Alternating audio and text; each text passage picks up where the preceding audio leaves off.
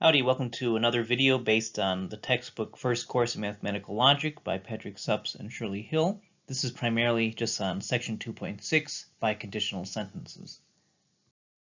Let's look at our new sentential connective, namely the biconditional sentential connective. It's the if and only if connective, or IFF for short. P, if and only if Q. And we could symbolize it with an arrow that goes in both directions. So this is in contrast with a conditional, which has an arrow only going one direction. For example, if P, then Q. And as we'll see in a moment, it makes a lot of sense to have the arrow go in both directions with a biconditional. So for example, on page 104, these fields are flooded if and only if the water reaches this height. Now, a biconditional sentence is equivalent to two conditional sentences. So if we have P, if and only if Q, this means the same thing as the conditional if P then Q and the conditional if Q then P. So if we go back to our example, we can get from that biconditional two conditionals. If the fields are flooded, then the water reaches its height. And also, if the water reaches its height, then the fields are flooded. So if P, then Q, and if Q, then P. So this is logically equivalent to P, if and only if Q. Now the if and only if connective by default is strongest. So say we have this example with three sentential connectives. Well, how do we read that? Well, given that the if and only if connective is strongest, if we wanted to put parentheses to make this more clear, we could do it the following way. We can put a parenthesis set around if P then Q and around S and P. Because the strongest connective always must be outside the parentheses. Now from that, let's think about the law for biconditional sentences. If we're given the premise P if and only if Q, what could we immediately infer from that? Well, think about what a biconditional sentence is. So here, the antecedent and consequent have a different relationship than a straightforward conditional sentence, because the antecedent, in this case, is both sufficient and necessary for the consequent, and likewise the consequent is both sufficient and necessary for the antecedent. So from the premise P if and only if Q, we can derive three things. We can get if P then Q, we can get if Q then P, and the conjunctive sentence that combines the first two conclusions, if P then Q and if Q then P. Okay, because P is both sufficient and necessary for Q, unlike a conditional sentence. Likewise, if we're given two premises with premise A telling us if P then Q and premise B telling us if Q then P, what could we infer from that? We can get P if and only if Q. Because P is both sufficient and necessary for Q, and Q is both sufficient and necessary for P.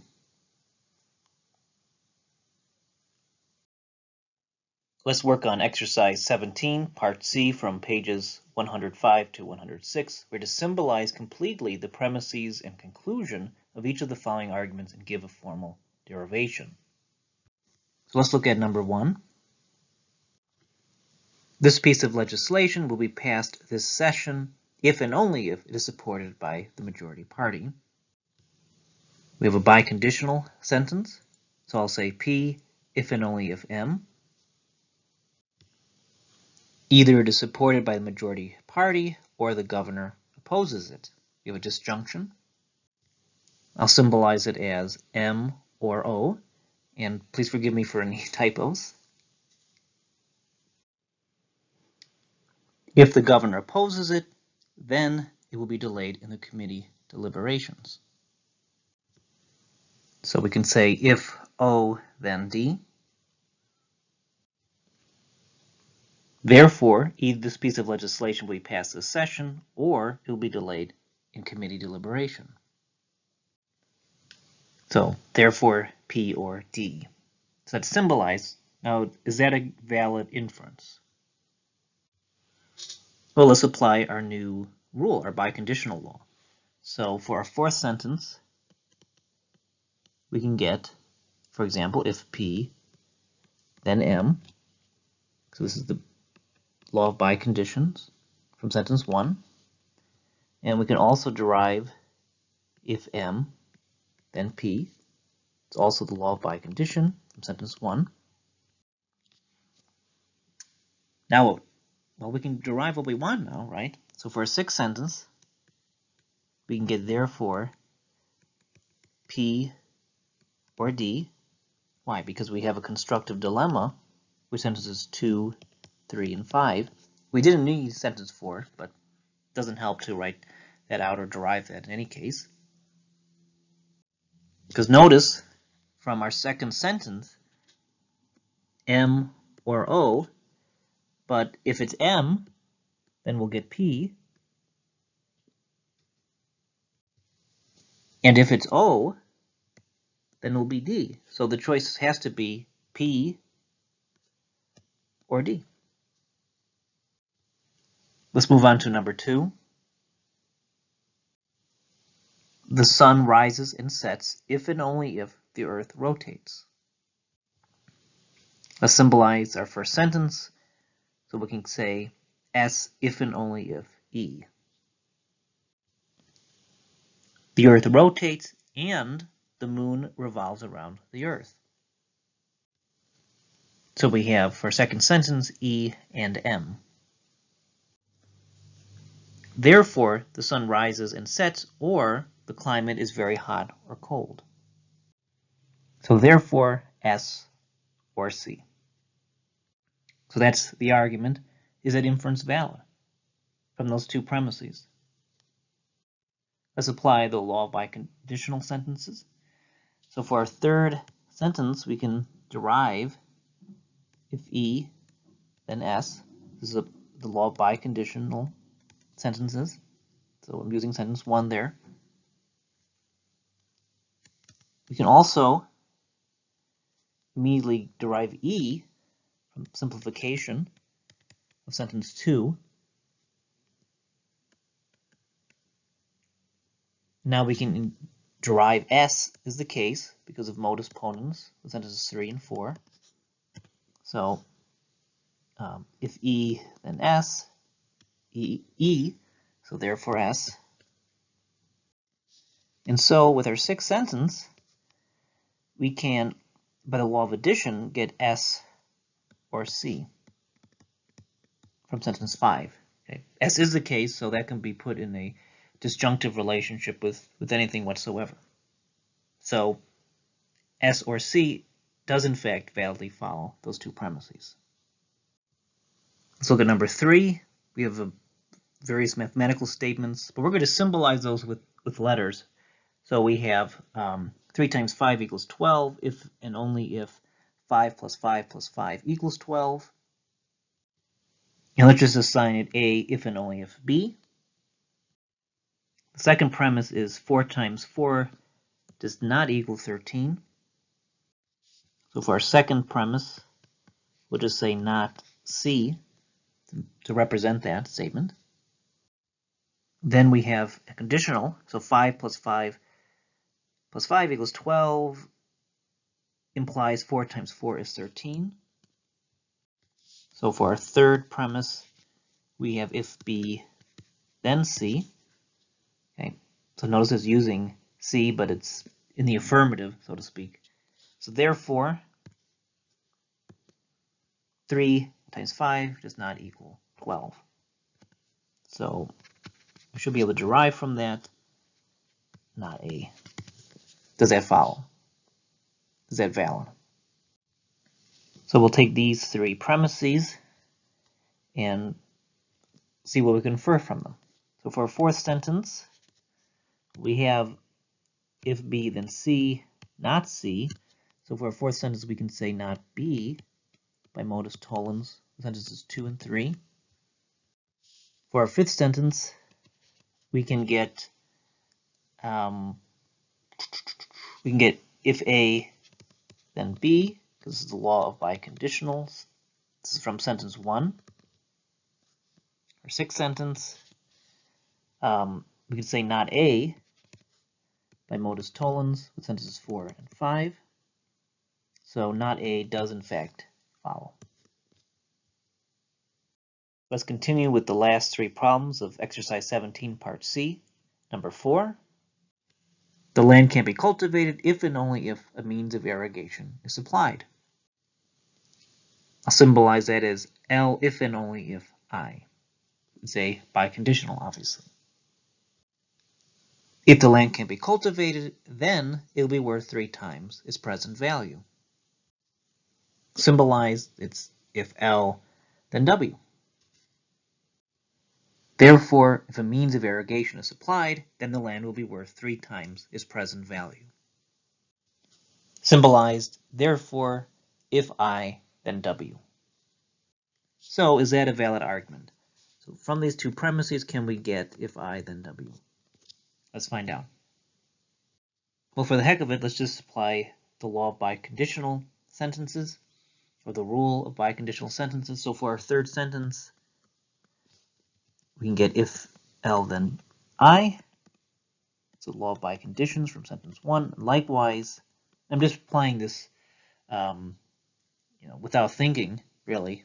If you think ahead, we'll see that there's that derivation there was superfluous. But that's all right.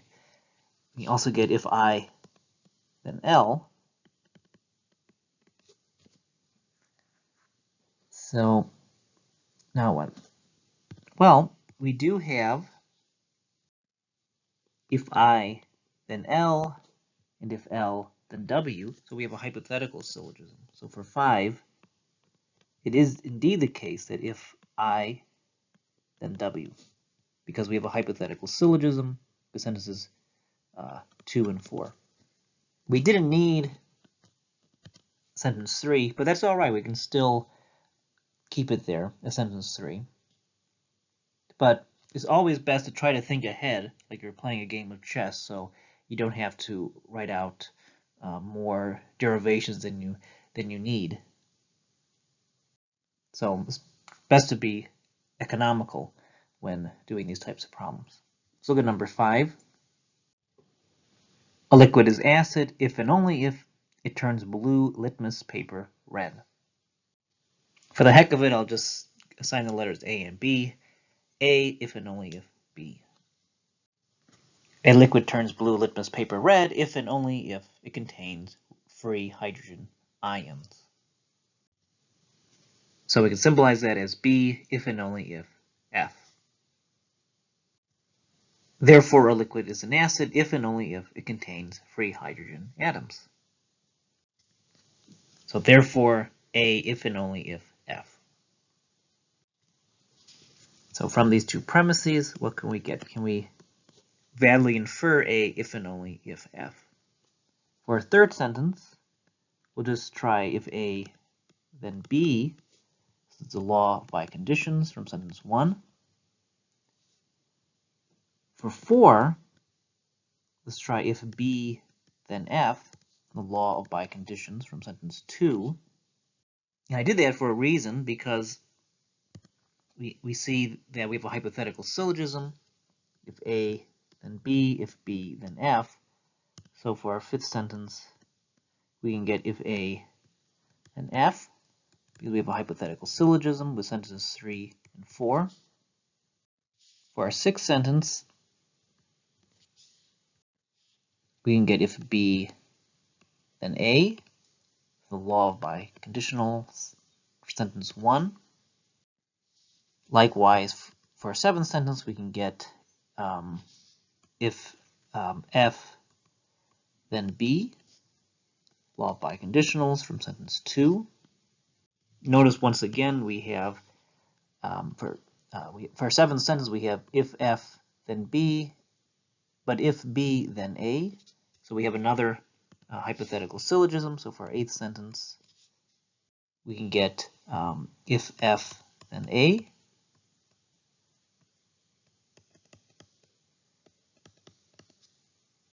And remember, we want to prove that A if and only if F. So if we look at our derivation so far, we have if f then a, and we also have if a then f. So for our ninth sentence, we could indeed conclude a if and only f, the law of biconditional sentences with 5 and 8. So we have if a then f, if f then a, so therefore a if and only if f. Finally, number 6, it's a little bit tricky because you have that not the case. So we'll have to think about this a little bit. So we have if it is not the case that if an object floats on water, then it is less dense than water, then you can walk on water. So what's happening here? Well, the comma helps. This comma here helps a lot, I think, because the not the case is really applying to this conditional here, which is the antecedent, and here what follows from this then is the consequent. So if we symbolize that, we can get not, parentheses, if f then L, close parentheses, then W. But you can walk on water. We'll just symbolize that as not W. If an object is less dense than water, then it can displace its own weight in water. And I'll symbolize that if L, then D. If it can displace its own weight in water, then the object will float on water. So we can symbolize that as if D, then F. Therefore, an object will float on water if and only if it is less dense than water. So therefore, F if and only if D. So let's see what we can do here. So we want to prove that it is in fact the case that F if and only if D given the 4 premises. Well, notice right away with sentence 1 and 2, we have sentence 2 a not W, so we're denying the consequent, so we can thereby deny the antecedent. So for our 5th sentence, we can get not if F then L because of modus tollens with sentences 1 and 2. Then by double negation, we can get if F then L from sentence 5. Now notice what we have so far. With sentence 6, we have if F then L, but sentence 3 tells us if L then D, so we have a hypothetical syllogism. So for 7, if F then D, we have a hypothetical syllogism. With 6 and 3, we want to prove F if only if D. So far we have if F then D, but we also have, for our 4th sentence, if D then F. So for 8, we can therefore conclude F if and only if D by the law of the biconditional with sentences 7 and 4. Let's work on number 10 from exercise 17 part D, and this will be our final problem in this video. We have a proof to do, and we're given 4 premises. It's always a good idea, by the way, to pause the video and try these problems for yourself. What should we do? Well, the first thing I think is to find overlap between the premises. If there was no overlap whatsoever, we probably would be in big trouble. But we do have overlap. In sentence 1, we have this x is not less than y. In sentence 2, we have this x is not less than y. Can we interrelate sentences 1 and 2? We could get a hypothetical syllogism out of that, but it's not ready yet because sentence 2 is a biconditional. So we're going to want to immediately infer a conditional sentence and have it such that we could validly get a hypothetical syllogism. So for our fifth sentence, we can say if x is not less than y, then y is equal to 0. And this is just the law of biconditional sentences, and we're using sentence 2. But now we do have a hypothetical syllogism, because we have in the first sentence, if x and y, then x is not less than y. But the sentence 5 has if x is not less than y, then y is equal to 0. So therefore, if x is equal to y, then y is equal to 0. By the hypothetical syllogism rule, we're using sentences 1 and 5. And notice that sentence 6 shows up as the antecedent to a conditional with sentence 4. So we could infer x is equal to 0 by modus ponens. So for 7, we can say x does equal 0 because we have a modus ponens inference with 4 and 6. Now x is equal to 0 does show up in sentence 3. Now overall, that is a conditional sentence, so if we had parentheses, they would be right here. Now in one sense, I want to say that couldn't we, just by modus ponens, infer that y is equal to 0? Because after all, there's only two options, well, three options really, with the antecedent, x equals 0, or xy equals 0, or both are the case. But if we want to be technical here, we really should be affirming the entire antecedent, okay? And that antecedent is a disjunction. So we have or xy equals 0. So by the law of addition, we can work with sentence 7. So for sentence 8, we can say x is equal to 0 or xy is equal to 0. We could validly do that with the law of addition with sentence 7. And now we can affirm that antecedent to get that y does equal 0 by modus ponens with sentences 3 and 8. And y equals 0 shows up in sentence 2, but sentence 2 is a biconditional sentence, so let's engage the law of biconditional sentences once again. So for sentence 10, we can get if y is equal to 0, then x is not less than y by the law of biconditionals, and this is with sentence 2. And now with sentences 9 and 10, we can say that x is not less than y by modus ponens with sentences 9 and 10. We're getting closer. We want to prove this, and we have one part of it, well, at least almost. We have this contradictory, right? We want x is less than y. We have x is not less than y. But notice that the sentence we want to prove is a negative sentence, and that negative sentence itself is molecular, is a big conjunction, right? So we're probably going to want to use De Morgan's law. So let's work with sentence 11.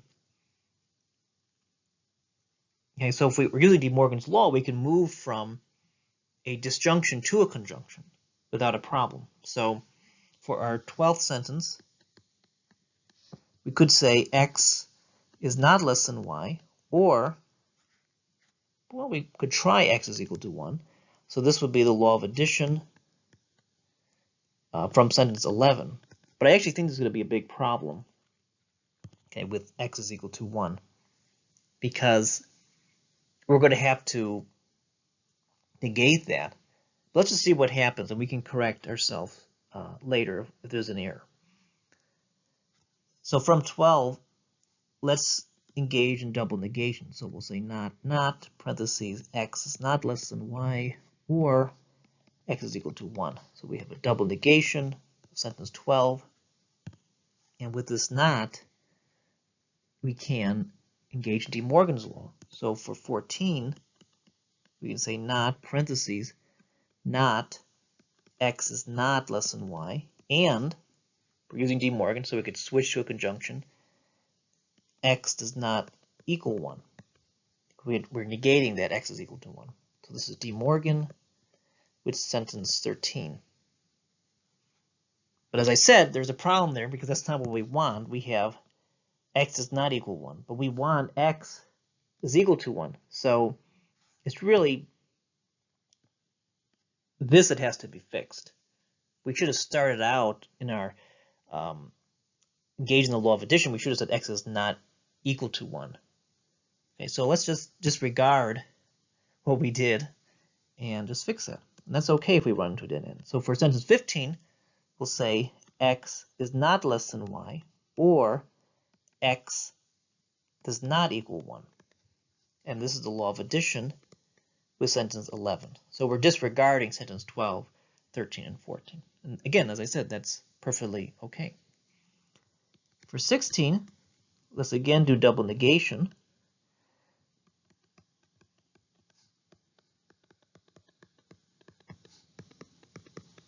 Okay, it's double negation in sentence 15. And then we will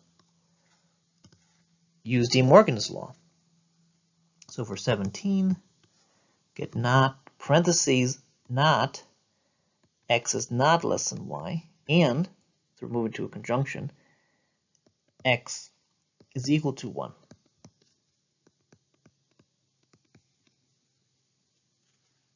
Okay.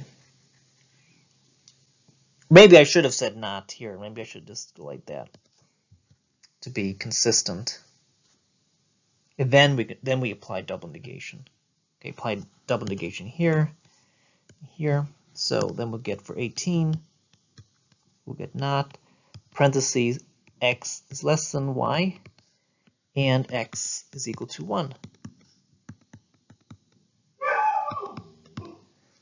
And we have proved what we wanted.